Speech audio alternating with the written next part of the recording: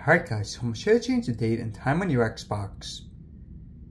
Now it's pretty simple, so first on your home page, go up to settings. Then go to general and network settings.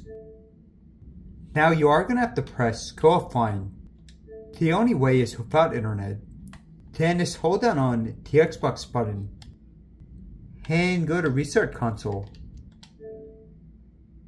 Go and press restart. Once it boots up, go to the top over the settings. Then scroll on the system. Then at the bottom go to time. Now you can change both the time